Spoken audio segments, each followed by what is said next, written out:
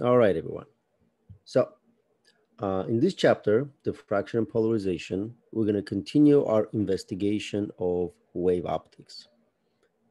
In previous chapter, we discussed double slit experiment, where to understand how the experimental result, where we see the instead of two bright spots, we see multiple bright spots, multiple dark spots. In order to describe that, we have to accept the fact that light was a wave, because only waves interfere when they overlap and they give us constructive and destructive interferences. All right, so we use diffraction to kind of describe that, which is a phenomenon when light goes through some kind of opening. So in this chapter, we're going to continue that investigation, and we're going to try to understand diffraction for not only a double slit, but also a single slit, and also use that then to look at some of its application like polarization. All right.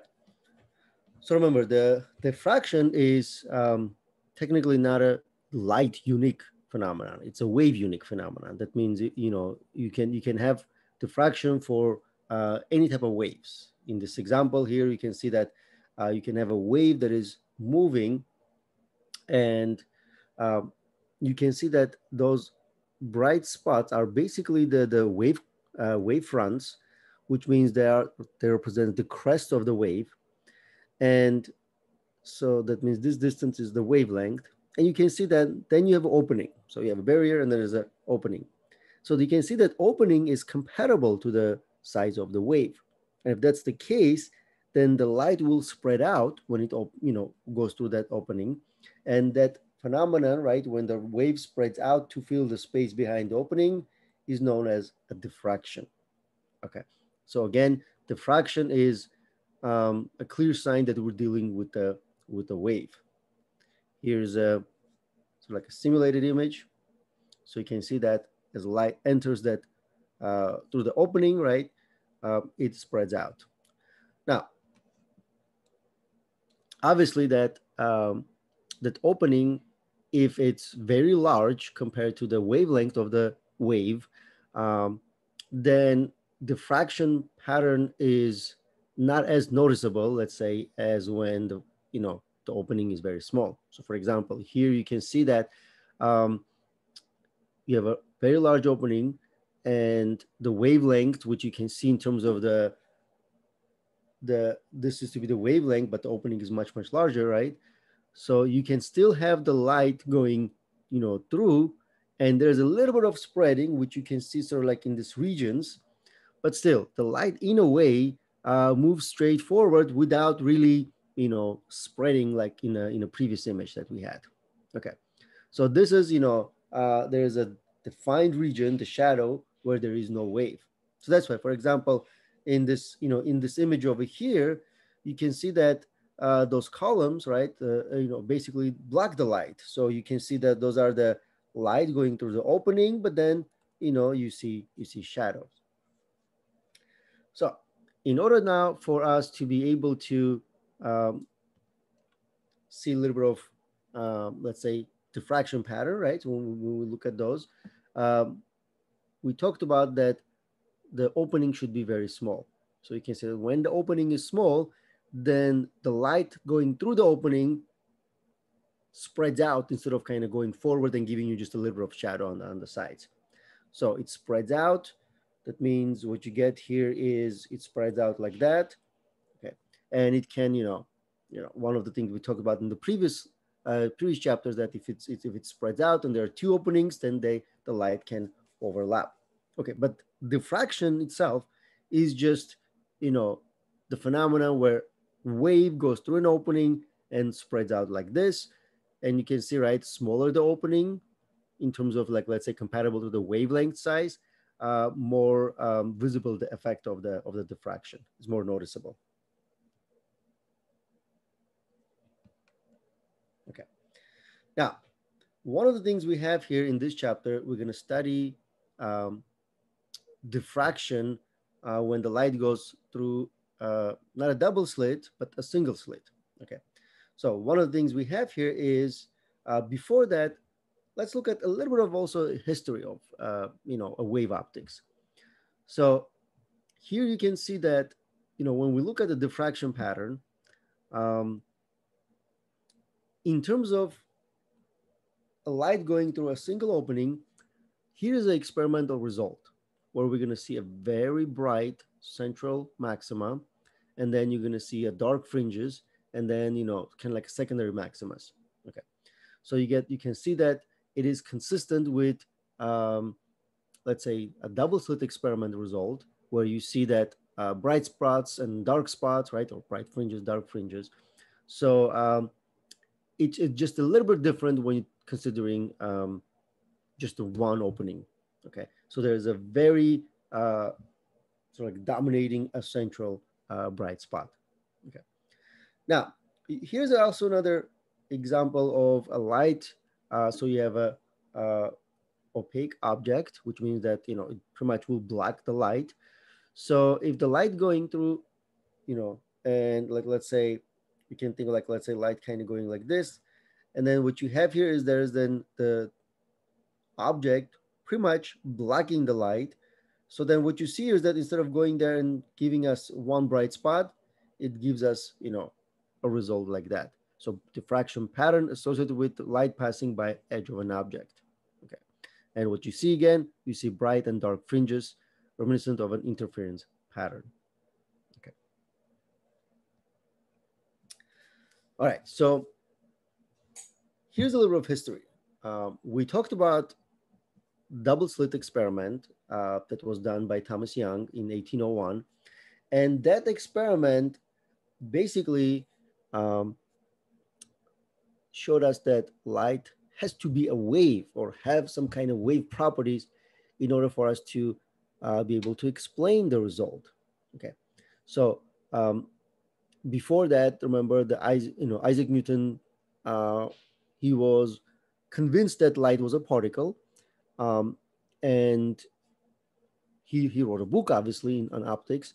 And because it's Isaac Newton, everybody was pretty much accepting his conclusion that the light was a particle until 1801. Thomas Young did this experiment, the double slit experiment. All right, so the double slit experiment very conclusively basically showed that light has to be a wave in order for us to see that pattern. But obviously, not everybody was agreeing. It's hard to let go of a let's say something that you learned for decades, and something that was given to you by Isaac Newton, right?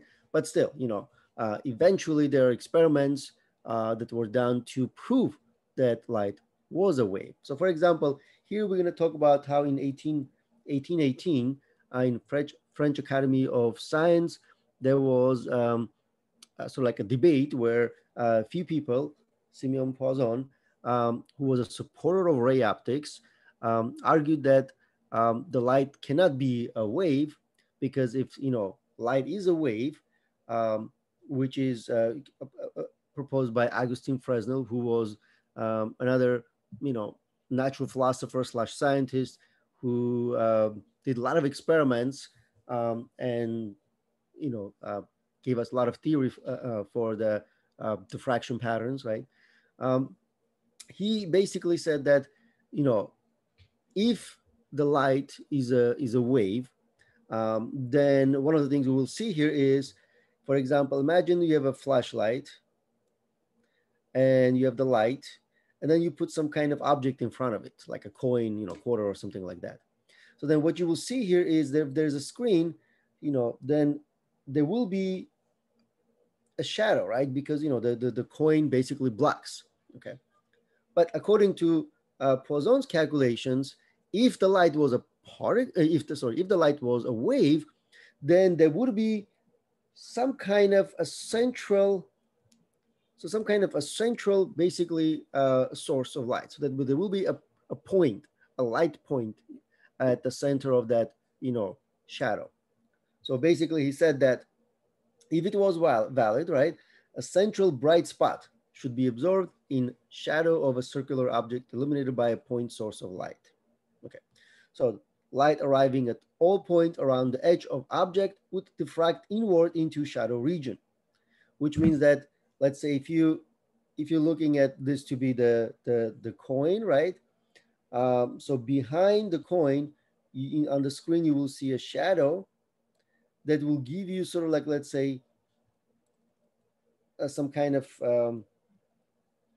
like a central bright spot, but also, around the edge of the object, it would diffract and gives you, sort of like a shadow region. So here's a bright and dark, and thing like that.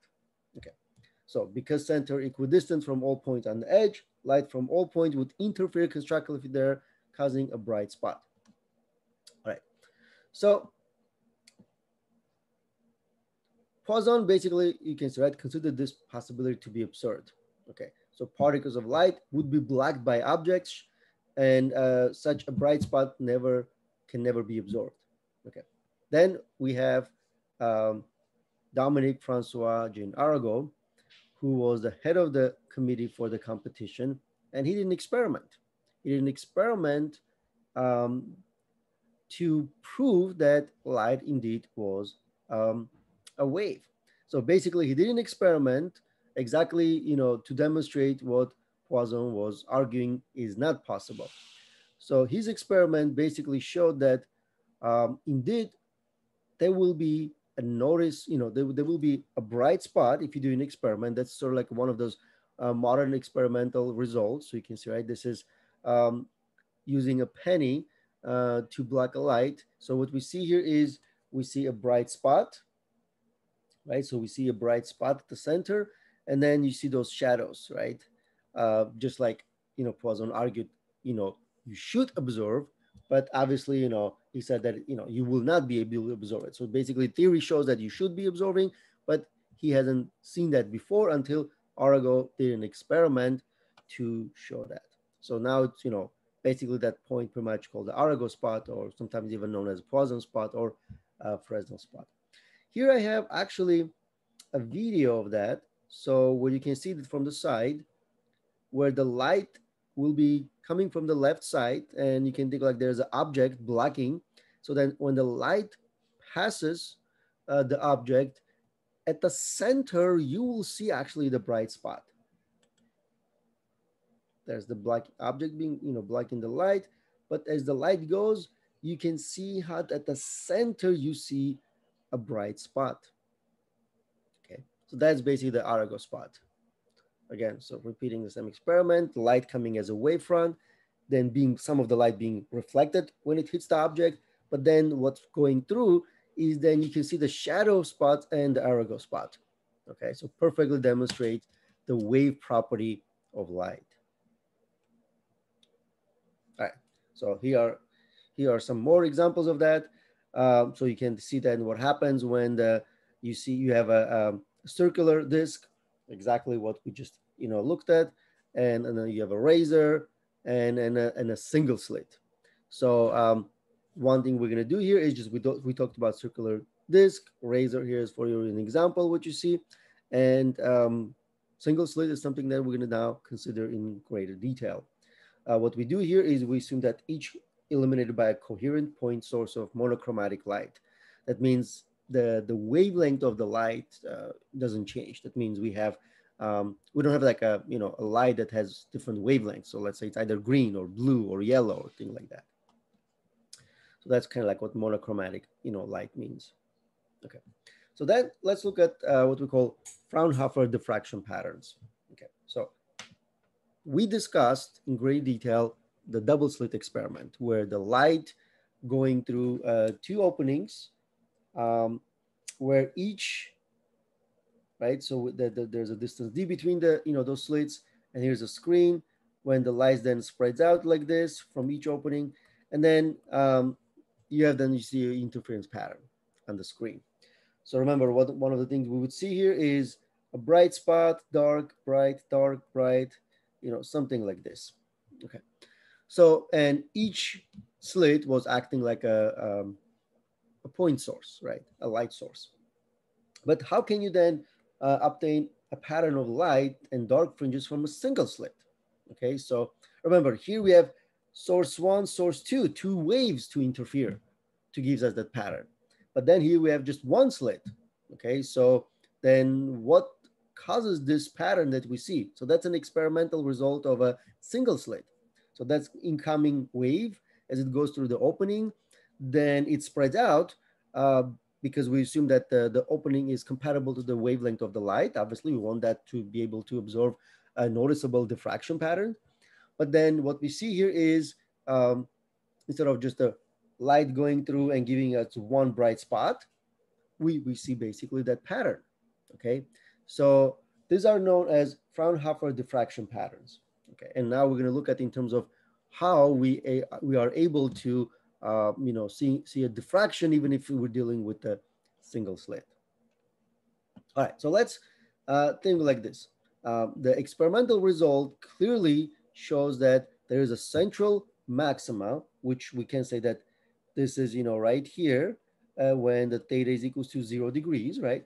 So the bright fringe absorbed at, theta equals 0.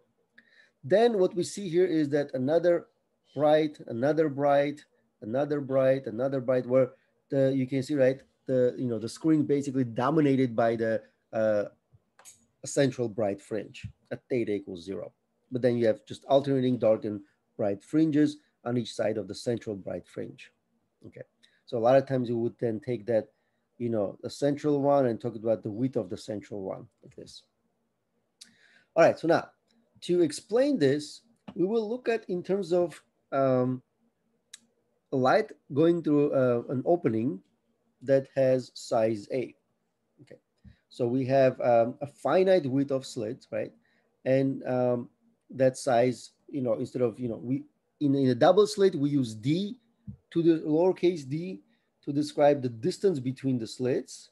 That's from center of one to the center of the other one. But here we have just one slit and A represents the width of that slit. Okay.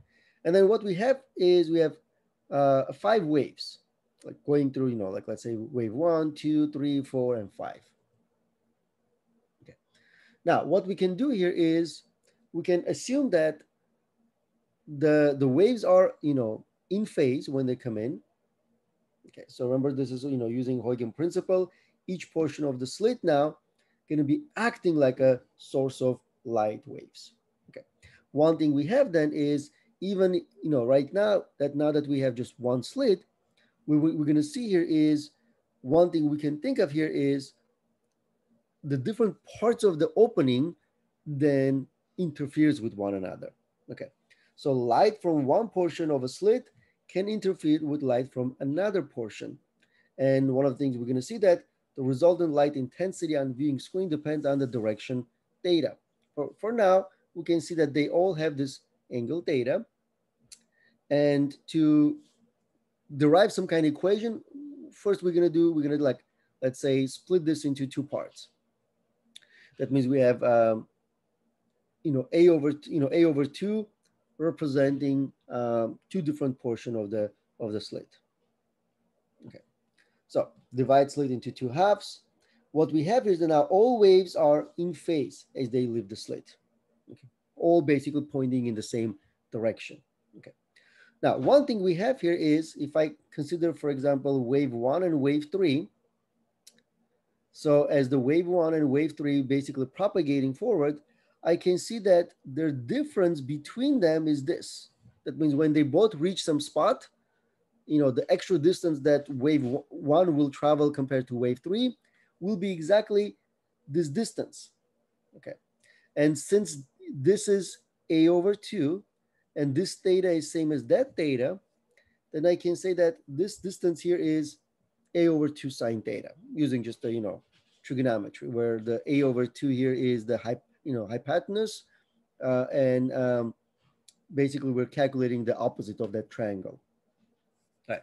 That means ray 1 travels further than the ray 3 by amount, which is equal to that path difference, A2 sine theta, where again A is the width of the slit. Okay. Now, if I look at then other rays, for example, 2 and 4, they also have the same thing, same as let's say 3 and 5, right? So if I look at 3 and 5, I can also see that being exactly same distance. Okay. Now, if path length difference exactly half a wavelength, okay, then on the screen, what we'll see here is we will see a dark fringe. Okay, so that means they're going to be a destructive interference if they are exactly half a wavelength apart. Okay, so again, cancellation occurs for any two rays that originate at point separated by half a slit width. And they are right now, you can see, right, they're separated by exactly half a slit. So 1 and 3 exactly half a slit, right? 3 and 5 exactly half a slit. Well, same as 2 and 4 exactly half a slit. Okay, and if they are half a slit, separated by half a slit, then what you will see here is you will see then the diffraction, the destructive interference, and the phase difference between such points are 180 degrees. All right, so then one thing we can say is that the wave from upper half of a slit interfered destructively with the waves from the lower half. Okay, so that means the path length difference, which is a over 2 sine theta, will equals to lambda over 2. Lambda over 2 because this is their path difference, delta r, and it's this path length difference is exactly equals, half a wavelength. Okay, so if then we consider waves and at an angle theta, so for example, if I kind of cancel those two, then I have a sine of theta equals lambda, then dividing both sides by a, then I can get sine of theta equals plus minus lambda over a. This is for the first let's say destructive interference. Okay, plus minus just describe, let's say, if the wave's going like this compared to if the wave's going like that. Then this will give us minus. Oops. This will give us minus, and then this will give us plus. So if they're going down, you'll get minus. If they're going up, they will give you plus. That's right. So like let's say you can use the symmetry, right, to describe back, up and down relative to the central bright. All right, so we can also do this by dividing into, let's say, 4 parts, right? So let's say instead of having 1/2, so you can like divide this by a over 4. So then if you divide by a over 4, still what you will see here is that you will see the dark fringes when they are, half a wavelength apart, right? So now what you have is that they're comparing, let's say, 1/4 sine theta, right? So let's say 1 and 2, 2 and 3, and so on and so forth.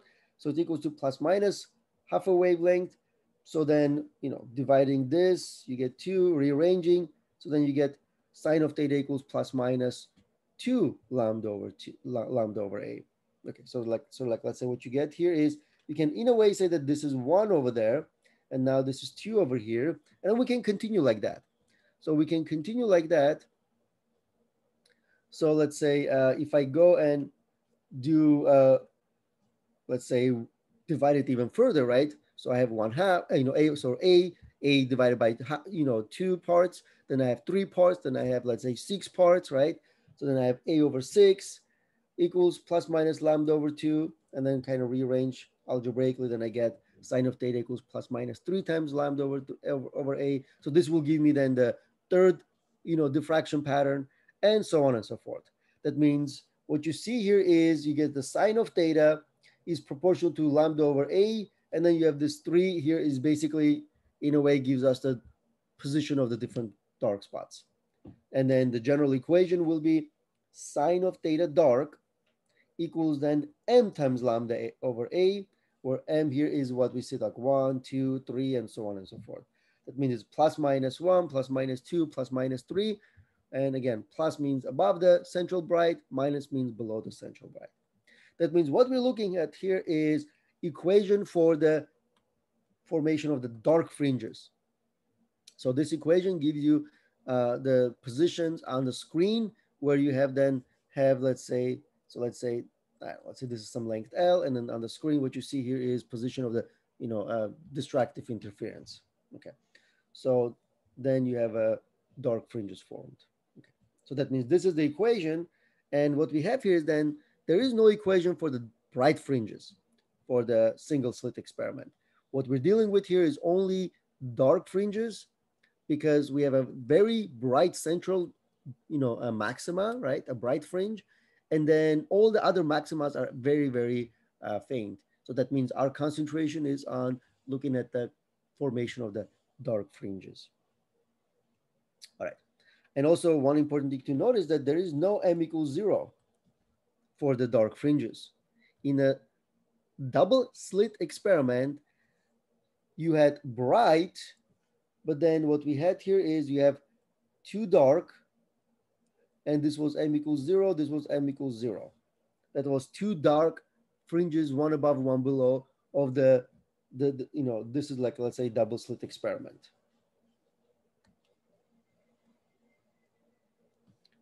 Where this is basically the central bright. For the single slit experiment, what we have here is there is no m equals 0, right? So when we see the graph, we will see that you basically have, this is the central bright, and then this dark is your first minimum, equals +1, and this one is equals -1. That means what you get here is, you can see, right? Then this is +2, and this is -2, and so on and so forth. That means what you have here is the central bright is basically acts like a reference position, So then, for example, if you calculate the distance from the central one to the first dark, then you have also the same distance from the other dark below that, and then the distance from one dark above to the next dark below then can technically give you the width of the central one. That means what is the width of the central one is the distance between plus 1 m equals +1 to m equals -1 dark fringes. Okay, that means if you calculate the distance for this minimum, so then this theta can be doubled to find then the width either in theta, in radians, or in degrees, or in meters for the central bright. Okay, so again, so this equation, so a sine of theta is equals to m times lambda, right? So this will be then for the calculation, if I divide by A as well. So this will be the calculation for the dark. So that's why I put like D for the dark. Okay. So remember again, M is equals to +-1 +-2 ... Okay. So now, if the theta is relatively small, so let's say the theta here is under 5 degrees, then this equation can be simplified to theta d, because then, sine of theta is approximately theta. So then this will be then m lambda over a. So you can write it like that.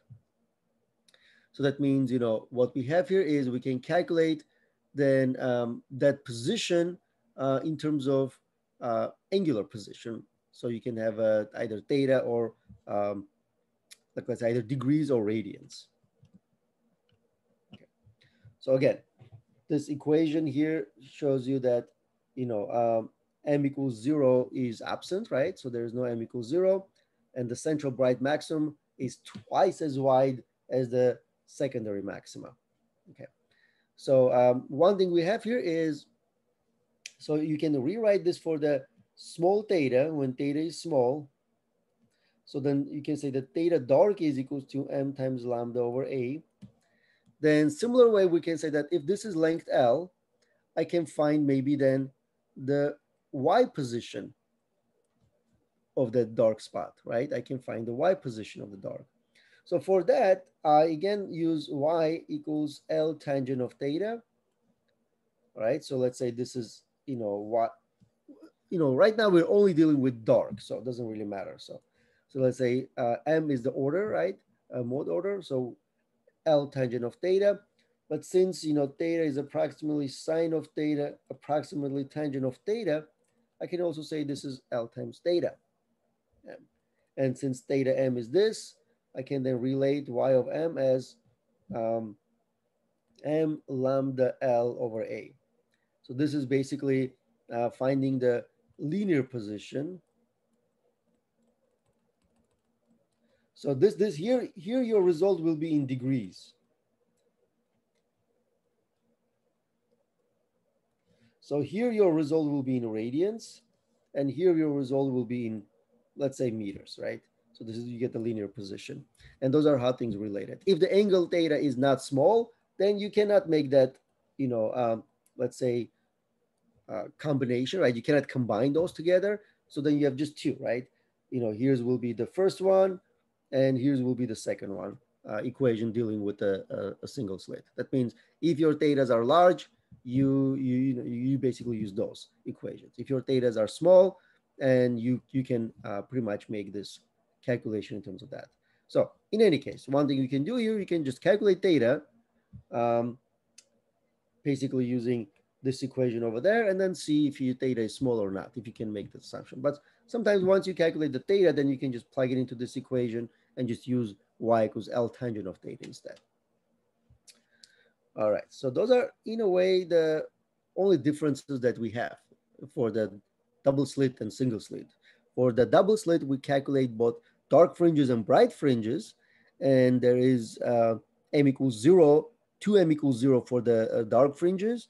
For the single slit, we only calculate the dark fringes, and there is no m equals 0 for the dark fringes, and we don't even bother ever calculating anything about a bright fringe unless you're calculating the width of the, let's say, central bright. So you can, you can also kind of calculate that. All right, so let's look at a few examples. A coherent microwave, so wavelength 5 centimeter, and a tall, narrow window in a building otherwise essentially opaque to the microwaves. If the window is 36 centimeter wide, what is the distance from the central maximum to the first order minimum along the wall, 6.5 meter from the window? All right, so what we can see from here is that we're given wavelength, which is 5 centimeters. We're given that the window is 36 centimeter wide. That means that's our A. And the wall here is 6.5 meter away from us. So that means that's our L.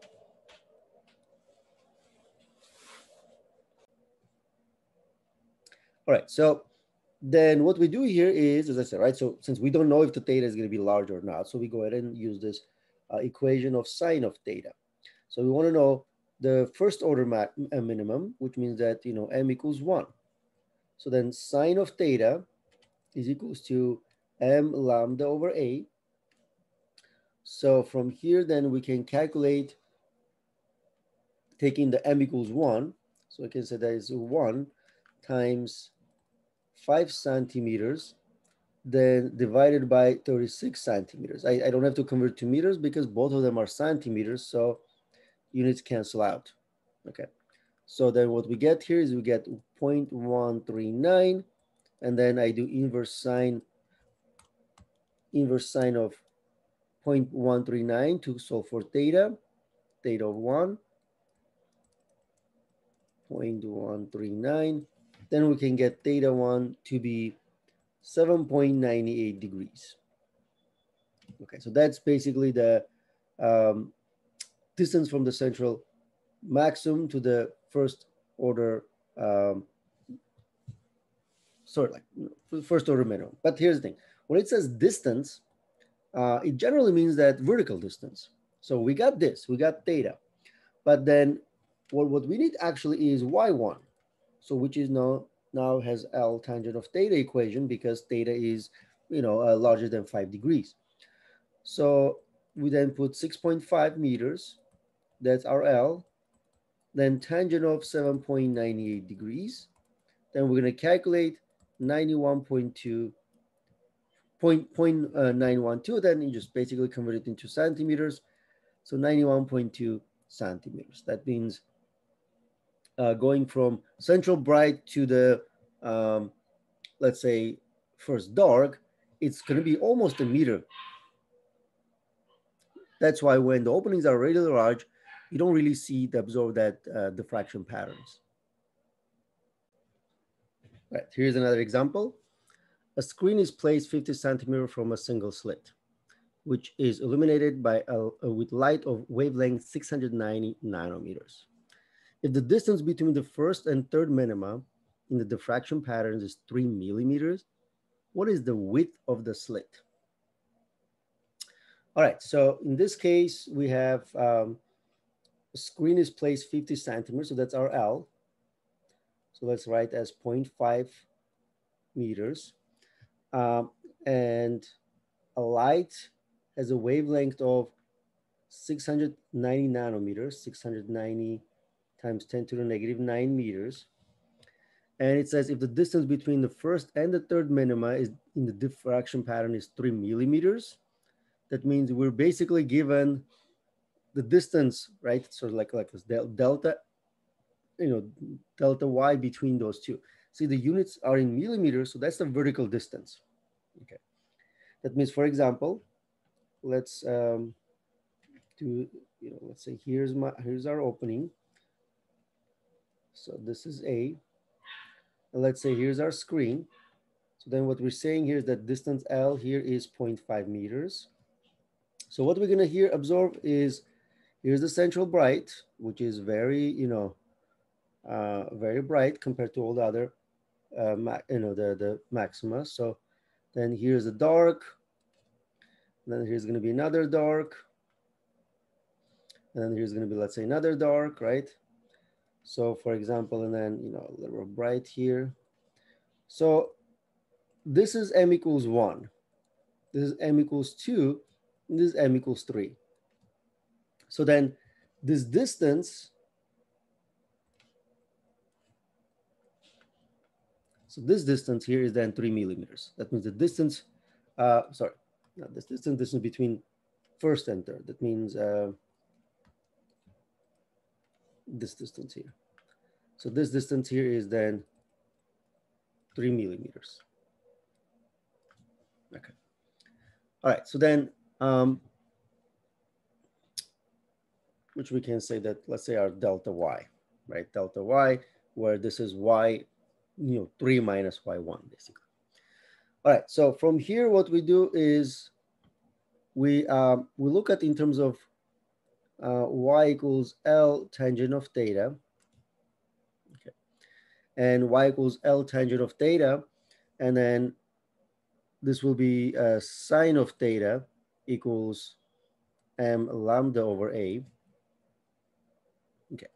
Now, generally, when we're dealing with a small wavelength like that, light going through a small opening, we can assume that thetas are small. So if the thetas are small, so we can say sine of theta is approximately tangent of theta. Okay. So then I can say y over L, which is equals to tangent of theta, is approximately theta, approximately sine of theta. That means it's equals to m lambda over a. Okay, so that means it's equals to m lambda over a.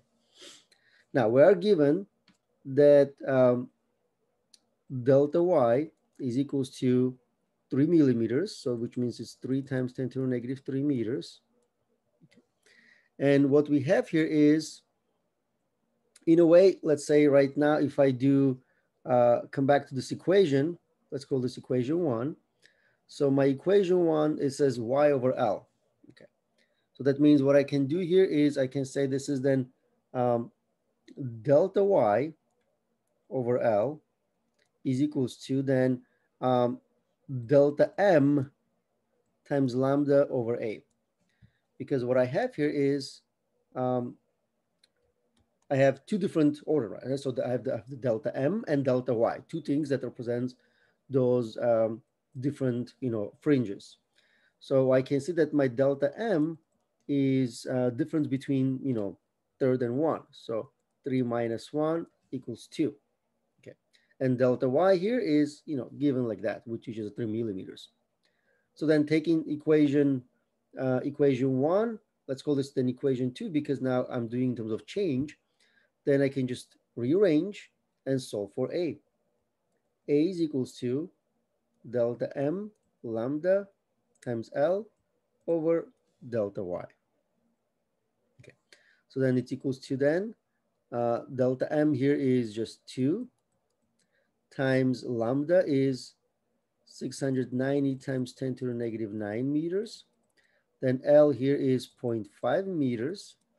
Then this is divided by delta Y, which is 3 times 10 to the negative 3 meters, which is the 3 millimeters. I do that calculation. So for A, and I'm going to get 2.30 times 10 to the negative 4 meters. That's the calculation then for the A.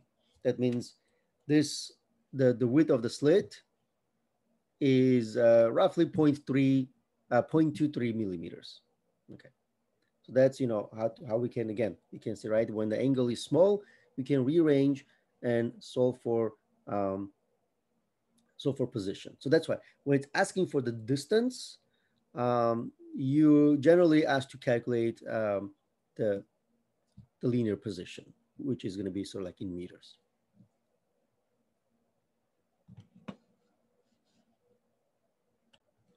All right, so next let's look at the intensity of a single slit diffraction patterns. All right, so then analysis for that will show us that intensity will be given with this equation over here, where intensity is equals to the maximum intensity, where the maximum intensity always represents the intensity of the central bright spot, and that always will happen when theta equals 0 degrees. And then what we have, the wavelength, is the wavelength of the light used to illuminate slit. And generally, remember, we're using monochromatic light. That means it's always going to be just one specific wavelength, right? That means one thing we can see from this the diagram over here is that if we plot then the intensity in terms of the intensity graph, so you will see that this is for the theta, intensity versus theta. So when theta equals 0, then you get the maximum intensity. That's for the central bright. Okay. Then the first dark one will happen when the theta equals negative pi, or when it equals to pi.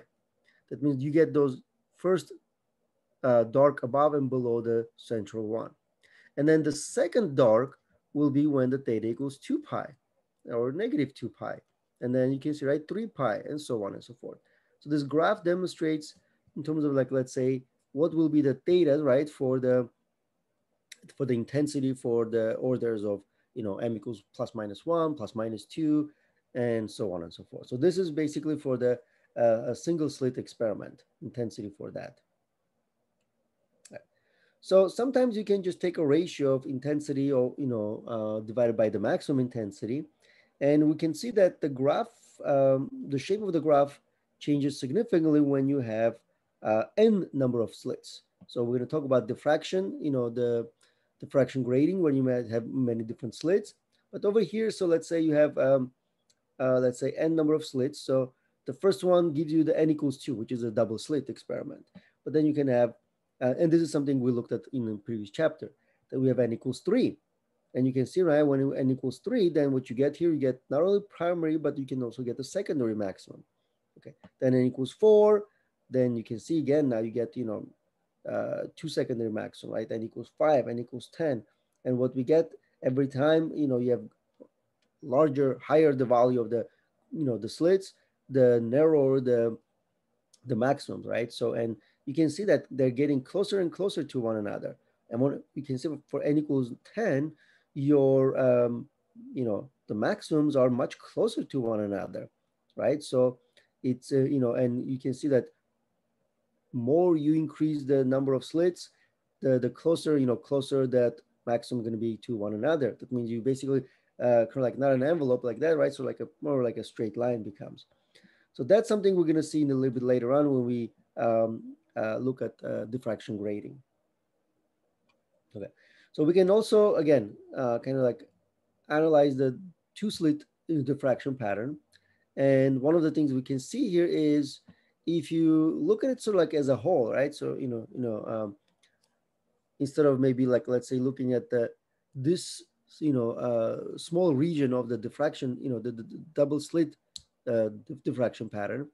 So if you just look at this, and this is what we looked at in the previous chapter, you basically see that the central one is just a slightly, brighter than the first order maximum. Like let's say m equals 0 for the maximum, is brighter than m equals plus minus 1, but not by much. Then m equals, plus minus 2 is a little bit fainter, plus minus 3, so on.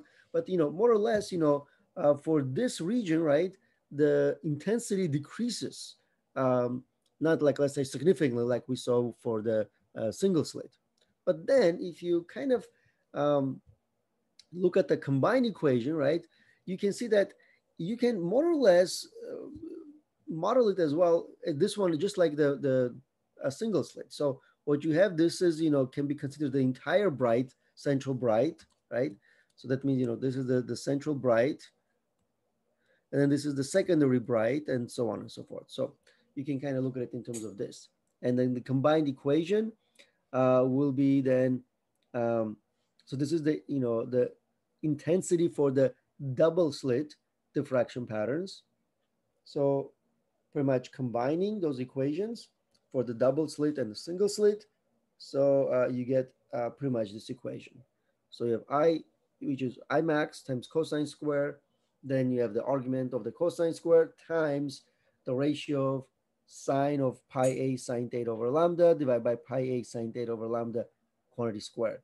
Okay, so this again represents single slit diffraction pattern, factor in the square brackets, acting as an envelope for a double, two slit interference pattern, which is a cosine squared factor. All right, so let's look at an example here. Diffraction pattern is formed on a screen 12 centimeter away from a 0.4 millimeter wide slit. Calculate the fractional intensity I over I max at the point on the screen 4.1 millimeter from the center of the principal maximum. All right, so let's then do this calculation. So we're given that a pattern is formed on a screen 120 centimeter away. That's our L, and it's a monochromatic 546.1 nanometer light. That's our wavelength.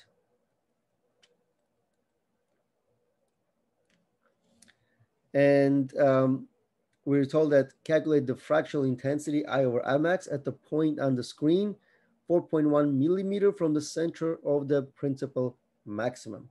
That means that basically, we're given our Y position, right? So Y is equals to 4.1 times 10 to the negative 3 meters. Okay, so obviously then this one will be times 10 to the negative 9 meters, and this one will be then 1.20 meters. Having everything in meters, generally good idea. All right, so here then what we have is the equation. So for a single slit, right, is I equals I max. Then we had sine of pi a sine of theta over lambda over pi a sine of theta over lambda, then the quantity squared. Okay, so that's our equation. But we wanted the ratio of I over I max. That means, basically divide both sides by I max. Okay, get rid of that. So that means this is what we want. All right, so that means one of the things we want to know here is sort of like, let's say, what is, let's say, sine of theta? Okay, so because that's kind of like, one of the things we want, right? Sine of theta divided by lambda. So if we can calculate that, then we should be able to get that. Okay. By the way, like let's say in this equation is not sine of theta divided by lambda, but sort of like, let's say the argument is not theta divided by lambda, is the sine of theta divided by lambda. Kind of like, want to make sure that you guys are aware of that. So let's say.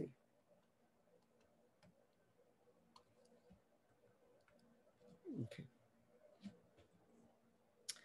All right, so then this is equals to, okay. So that means we need to know what the sine of theta is. Okay. So we are given L, lambda, and Y, and those are in a way good enough for us to find, because again, using the sine of theta, approximately tangent of theta. So I can calculate this. Remember, one equation for sine of theta was m lambda over a. But I don't know what the value of a is at the moment, right? So I don't know what that value is. But let's see.